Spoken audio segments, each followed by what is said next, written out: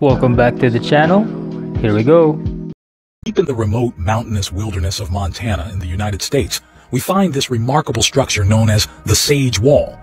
This imposing megalithic wonder is composed of massive polygonal granite stone blocks, intricately stacked and aligned in a perfectly straight line that extends up to 275 feet in length, which is around 84 meters, although it's believed that it extends additionally underground. Its height reaches up to 25 feet or 8 meters, with the largest of the stone blocks weighing 91 tons. In fact, it is believed that the structure continues an additional 15 feet beneath the ground, making it around 40 feet tall if fully excavated.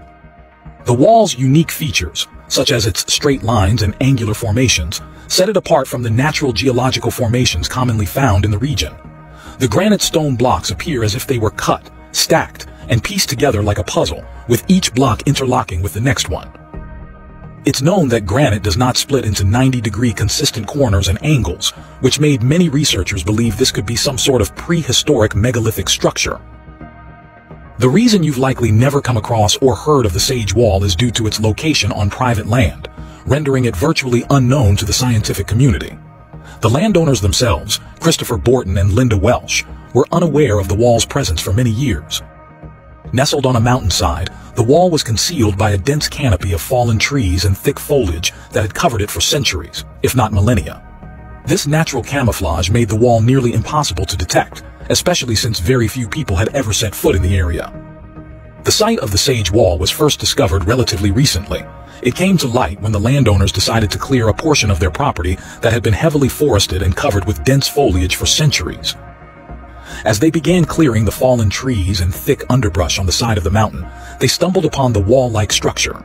This accidental discovery revealed the previously hidden and virtually unknown Sage Wall, prompting further investigation and interest from both the landowners and the scientific community. The wall's precise interlocking stones bore a striking resemblance to ancient polygonal masonry found in other parts of the world, such as the megalithic walls in Peru, Egypt, Turkey, Greece, Easter Island, Japan, and many other places around the globe. Does this mean that the Sage Wall of Montana is one of the many prehistoric megalithic sites destroyed thousands of years ago by an ancient cataclysm? Of course, most people dismiss the site as a natural formation. But how could this be a mere natural formation when it's clearly seen that the wall is perfectly straight-lined?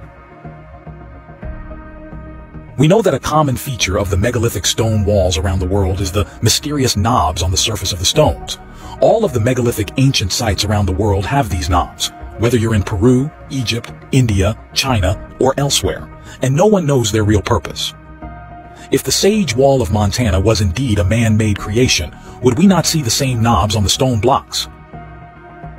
Interestingly, Michael Collins, the host of the remarkable YouTube channel Wandering Wolf, who documents many ancient sites around the world, visited the Sage Wall and was surprised to discover that, like in those other megalithic sites around the world, the Sage Wall also possessed numerous knobs in different sizes on different parts of the wall. So walking up right on the trail, another what looks like nub.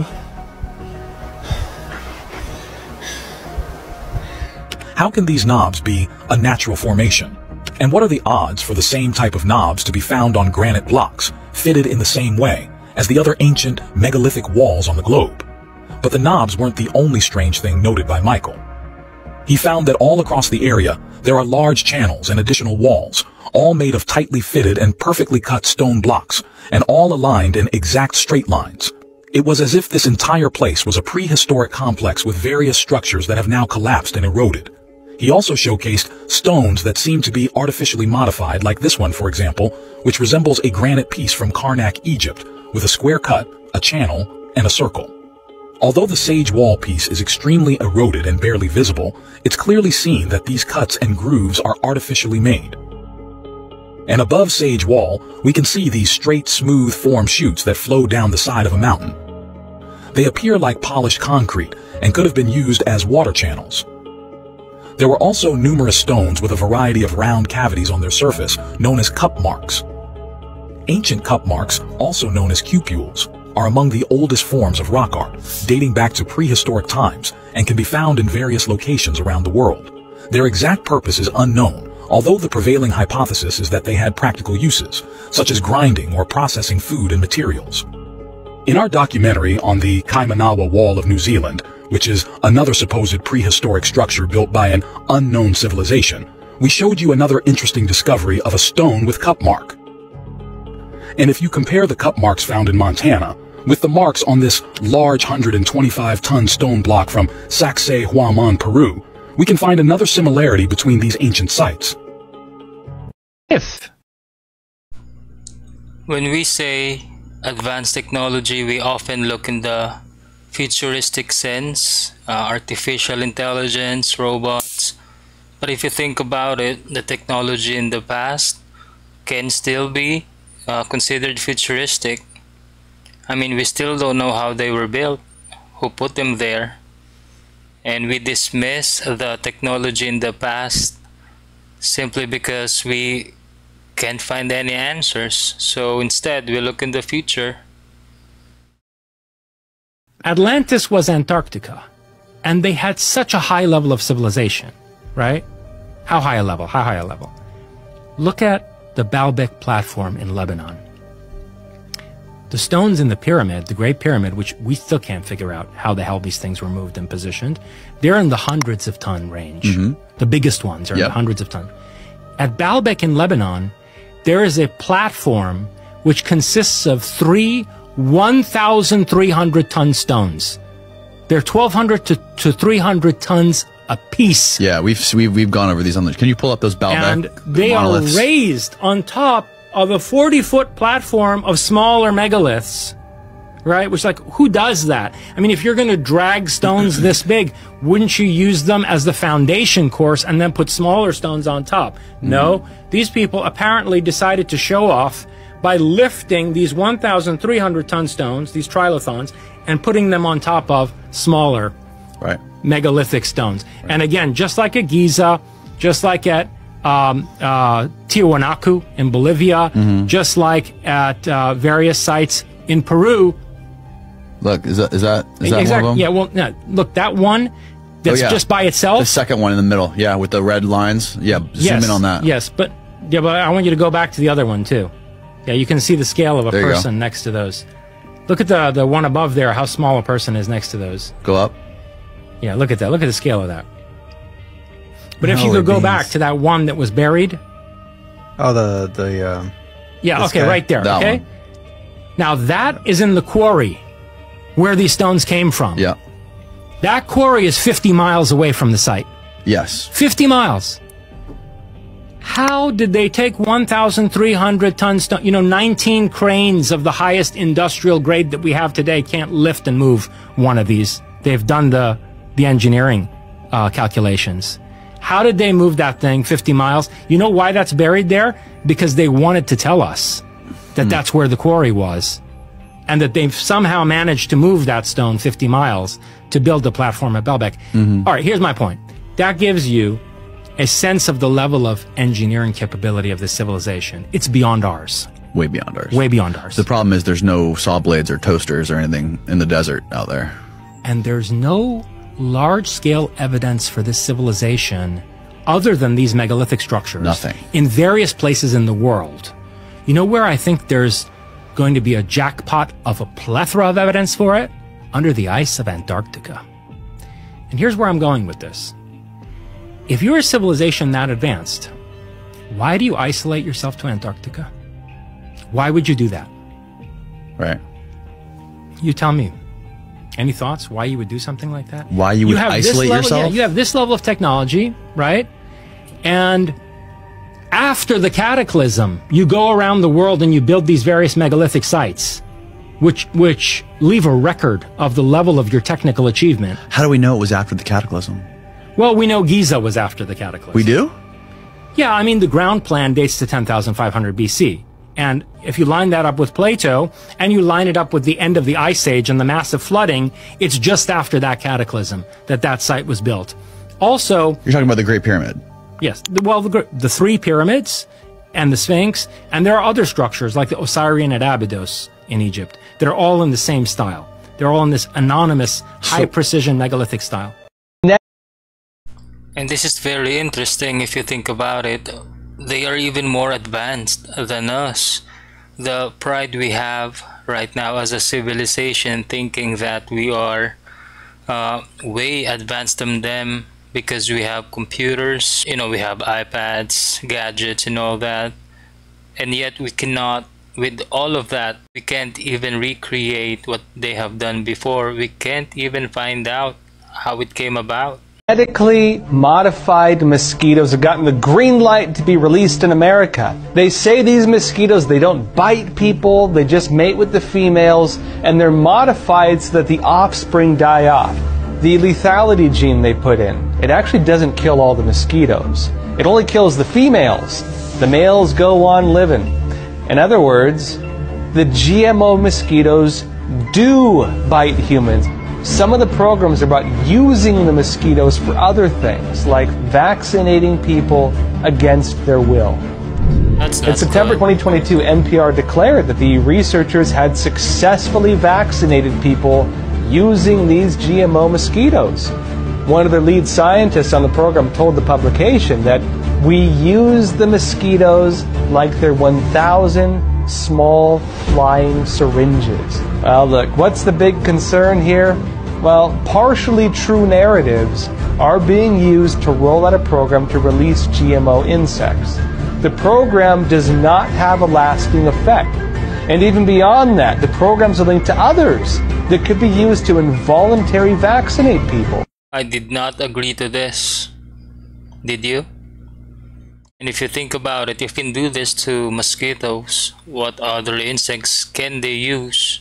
Right? Let me introduce you to the people you are arguing with online. The Chinese phone farms. Now what you are seeing is just one example of the hundreds if not thousands of these that exist all around the world today. Each farm has hundreds upon hundreds of smartphones, often with their screens and batteries removed, placed into racks and connected to a single computer. Each of these phones represents an individual user. One command from the computer operated by the Click Farmer can trigger hundreds of identical likes, follows, comments, and even star ratings. And now, with the introduction of artificial intelligence, they can generate intelligent, human-like interactions unique to a video's topic. I mean, we've all seen how smart Ashley has got nowadays. Look forward to seeing her comment on this video. But I mean, the question is, why do all of this? Well, it can range from simple things like making money. Click farmers often get paid for fake engagement. They receive 2 cents for 1,000 views on TikTok, 11 cents for 1,000 likes on Instagram, and even get payment for streams on Spotify. I mean, to put it into perspective, 6 years ago, 1/3 of all traffic generated online in China was thanks to these farms. But these farms can also go all the way up to a threat to democracy. Studies have confirmed that in 2016, Russian troll farms were found to have created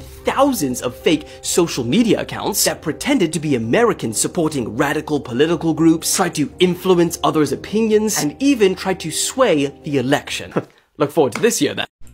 This just emphasizes on the lesson that we have learned, that you can't really trust what you read or see on the internet. You just gotta be careful. He's not wrong. These are the people that you interact with. Oftentimes these are the people who argues with you, try to drain you with your energy, so be careful with that. Egypt, what's new with you? Something a little crazy was discovered in here. What is it? Archaeologists found an ancient coffin that resembles Marge Simpson. Not the Simpsons again. Yeah, so I don't know, did the Simpsons predict this or something? Maybe ancient Egyptians predicted the Simpsons. We will never know, but what we know is that the Simpsons is wild. Watch this. This is just crazy. The Simpsons again. We've heard so many clips pertaining to how the Simpsons predicted things. I don't think it's that. There's something more to this that's not yet available to us. So yeah, watch out for more. The whole story of why Africa looks the way it does today, which obviously has a lot to do with the colonial era. A lot of that has to do with what we would now call PMCs. Private military corporations. In a lot of these places, I mean, these are these people's ancestral lands. They were born there, their parents were born there, their grandparents were born there. They don't have deeds.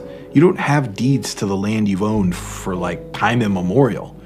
There's always a problem in Africa where you don't really have ownership of land necessarily in the same way that we would see it. You know, there's no deeds. There's a village over there. This is where they graze their cattle.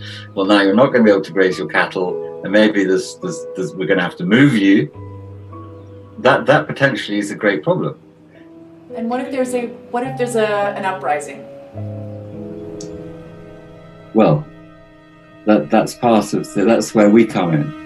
To be a good investor in Africa, it's not just about having your resources and you go and buy or lease land. It is logistics. You're moving into areas where nobody has gone before. So you need people who have experience and no hesitation to use weapons, who can ensure movement of whatever resources are needed. And then you need connections with the political elite.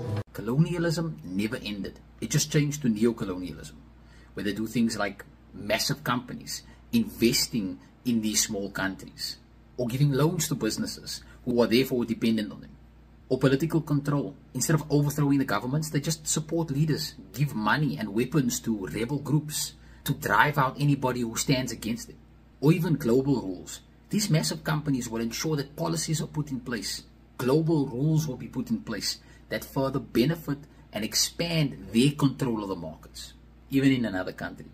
Africa has 50 to 60% of the remaining arable land left in the world that hasn't been quote-unquote farmed. That doesn't mean that it's just sitting there without people on it. It's peopled.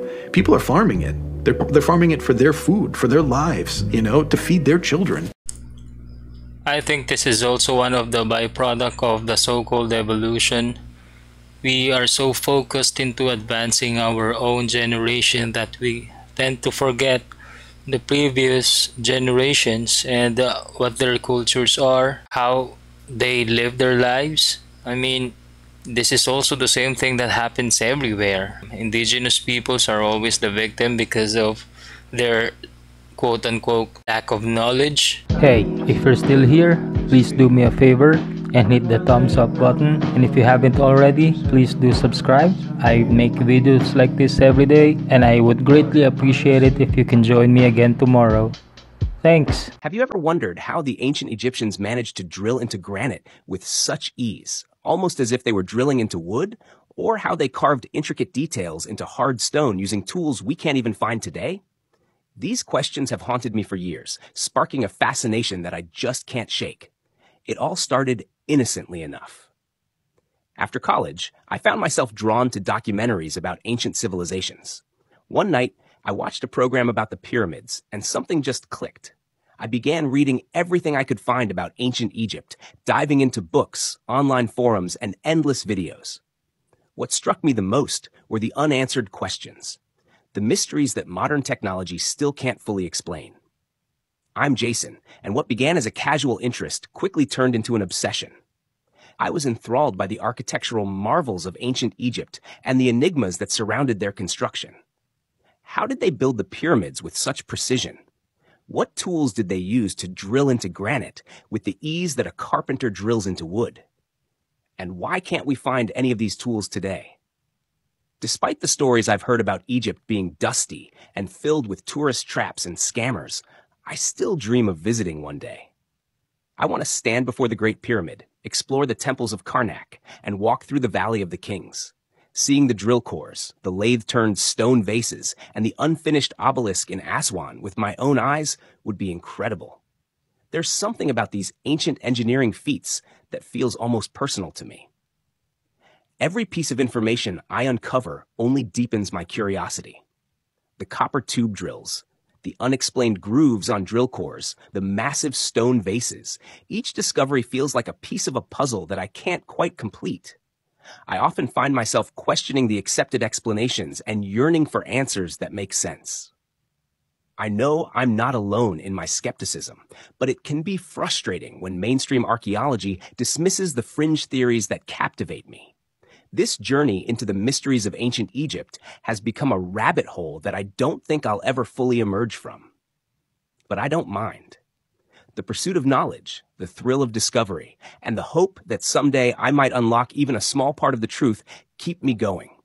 Maybe, just maybe, I'll make that trip to Egypt one day. standing in the presence of those ancient wonders and feeling a connection to the past that books and documentaries can't fully capture is a dream I hold on to tightly. This was definitely done with tools more advanced than our present-day modern ones, because we still can't cut into granite with the ease the ancient Egyptians seemed to have, akin to a carpenter drilling into wood. This doesn't explain that, and investigators are getting mocked for speaking out about it. Drill cores like these have been found all around ancient Egypt, which were the leftover pieces thrown away by Egyptian builders after drilling into granite. Modern explanations use a bow drill made from a copper tube to demonstrate how these holes were drilled. And they work. With busted, we can move on, right? Not even close. First of all, yes, there are several hieroglyphs that supposedly demonstrate the use of these alleged drills, typically using them on tables, not granite slabs. Yet, not a single copper tube drill artifact has ever been recovered from Egypt. Like, ever. They made these holes all the time. Shouldn't these copper tube drills kind of be everywhere? Right. Counter-argument. Copper was so valuable that they likely smelted it down for other uses. Every single last one of them. How convenient. But that's nothing compared to the machining marks found on this drill core, the infamous Petrie's core number 7 found by Sir Flinders Petrie. And of course, the common Google debunker can search this up and find countless sources that irrefutably debunk this myth. But for those who can think for themselves, a little digging shows that something just doesn't make sense about this.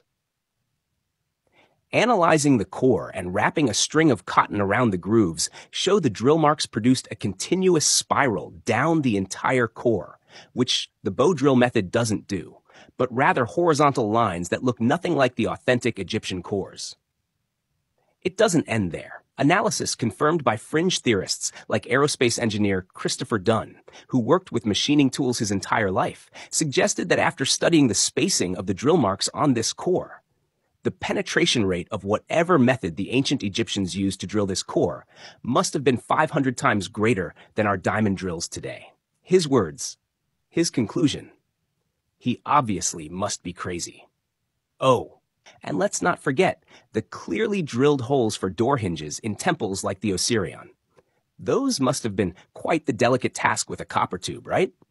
And then there are the 40,000 plus stone vases and pots made from rocks such as granite, not clay. These were clearly lathe-turned and had to be made with something rotary, similar to the drills that left all those mysterious drill cores behind. Now, that doesn't mean the drilling method was faster back then than it is today.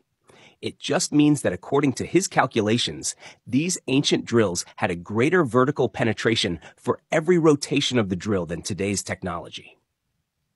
This fringe analysis explains how the grooves on the drill core indicate a 0.1 inch of vertical penetration for every rotation of the drill head, whereas modern diamond drills with a 900 RPM achieve about 0.0002 inches of penetration per rotation, 500 times less than the ancient method. It could have very well been, and probably was, slower with whatever drilling technique they were using back then. But this level of penetration is mathematically not possible with today's diamond drills, and clearly not with the bow drill. Consider the large modern core drills used on concrete building and road tunneling projects. These are manufactured with diamond tips and require immense pressure and forces to be effective. The cores produced by these modern drills bear a striking resemblance to the ancient ones, unlike the ones made by handheld tools. And then there are the strangely parallel concave grooves left by some tool at the unfinished mega obelisk in Aswan. These grooves, resembling scoop marks in ice cream, were actually produced by something akin to a smoothing, rotating tunneling machine roller drum that spun at high RPM, penetrating into the rock and leaving those distinctive striations behind. Now listen, I'm not saying they used lasers or advanced high-tech drills or anything like that. I'm also not fully dismissing it, but it seems so obvious to me and several other questioners that something was used here that they're just refusing to even acknowledge. Maybe the ancients had some sort of forgotten method to soften hard stone, making it malleable and easy to work with, that we're just unaware of. It seems as if these things were mass-produced from some sort of template, and not just individually made as one-off works by some sort of master craftsman. And they definitely weren't made by slaves, because each of these is a feat of engineering on its own. The statues in Abydos and Luxor, weighing up to 1,000 tons and carved from granite, present an enigma that defies the conventional understanding of ancient Egyptian craftsmanship. These colossal statues, akin to the Colossi of Memnon, suggest a level of technological prowess far beyond what is attributed to the ancient Egyptians. The precision and scale of these works imply they were created using advanced machinery or techniques that have been lost to history. This notion is further supported by the discovery of over a dozen massive serapeum boxes in Saqqara, each weighing between 80 to 100 tons with lids over 20 tons.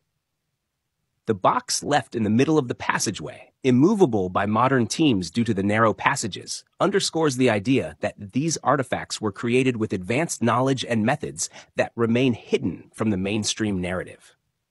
These finds suggest a forgotten chapter of history where advanced civilizations may have flourished, their secrets buried beneath the sands of time. Okay, that's enough for now, because this is a rabbit hole that I don't think anyone's ready for. Honestly, I'm just glad that we can now accept that these were not made as tombs, and it's probably made for something else. Free electricity, probably. Watch this. I'm holding a banana. Does it look like I'm eating this banana? How about now? Does it look like I'm eating this banana? Here's my bike, here's the street, and here's me going on a bike ride. Are you sure you know when that was? I'm walking on a trail. Here I am at the top of a very large hill. Here's me taking a break on this trail.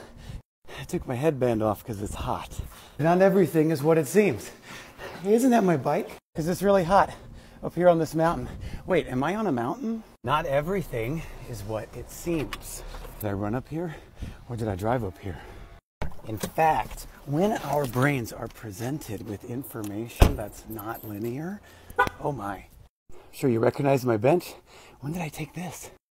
What happens is we start to put together all of the little inconsistencies between, and our brain creates a narrative for us. I mean, maybe I was on my treadmill this whole time, but then what about the car? This was 6 weeks ago.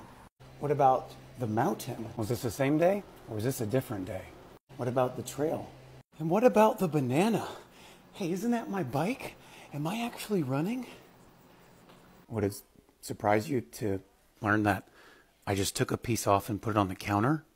Anyone with a basic understanding of theatrics can trick you into thinking that the videos that you're seeing are actually happening in sequence. They can also trick you into thinking that a video you're looking at right now is happening sooner to you in this moment than a previous video that you watched. But how can that be if we're very confident that we know what we're seeing in a video? I mean, I'm in a car, right? And I'm driving, right?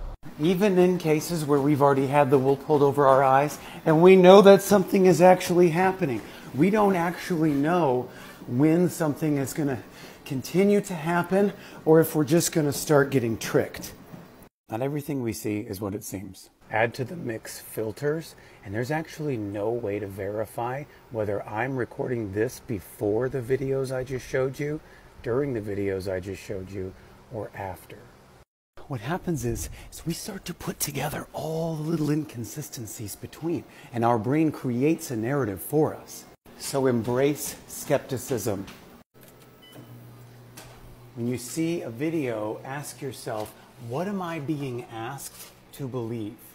How do I know that this video that I'm watching is authentic? And how can I be confident that they're not just trying to make it look like something it's not? This is probably one of the most educational video that we can ever watch pertaining to this subject. I mean, it's just a constant reminder to be careful of what we're watching, of what we're consuming online.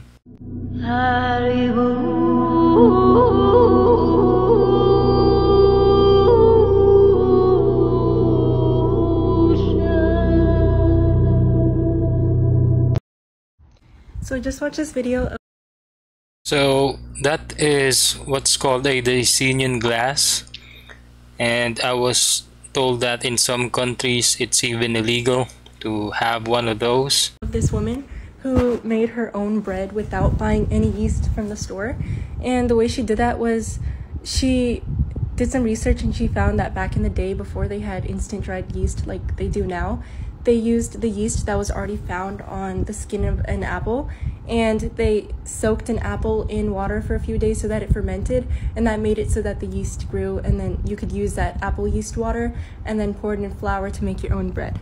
So I decided to do that myself just to see if it would work, and this is how it went. This is what it looked like on day one. After I chopped up an apple, I put it in a cup of water and then let that whole thing rest for 24 hours. This is what it looked like on day two. As you can see, the water is a lot more murky, and when I opened it up, there were a lot of bubbles that were forming, and that's a sign that the yeast is active, because as they're metabolizing, they produce a lot of carbon dioxide as a byproduct. And this is what it looked like on day three. When I opened it up, there was a lot of gases that released, and there were a lot more bubbles that formed. So on day three, I strained all of the water and then discarded the apple, and then mixed that water with a cup of flour, gave that a whisk, and then added a tablespoon of sugar.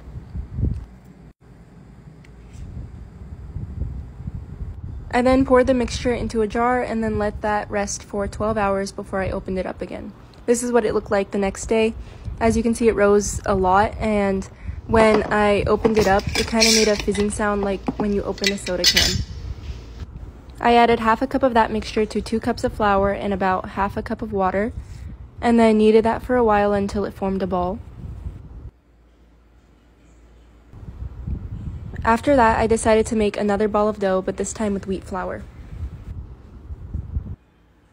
I then let both rise for about 2 hours. As you can see, they roughly doubled in size, which is exactly what I wanted to happen. With the first ball, I decided to make some cinnamon rolls, so you can see me rolling out the dough and then smearing some butter all over it, and then finally sprinkling some cinnamon sugar all over it. I cut the dough into some strips and then rolled them up and then placed them into a muffin tin.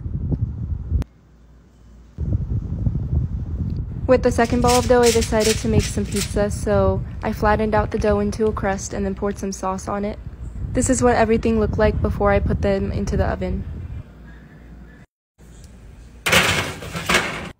And this is what everything looked like when I took it out of the oven. It was so good. I highly recommend trying this out. Alright, that's it for today's session. Please let me know your thoughts in the comments. Let me know if you like or dislike this video so I can make better content. Thanks again everyone for showing up, and I will see you around.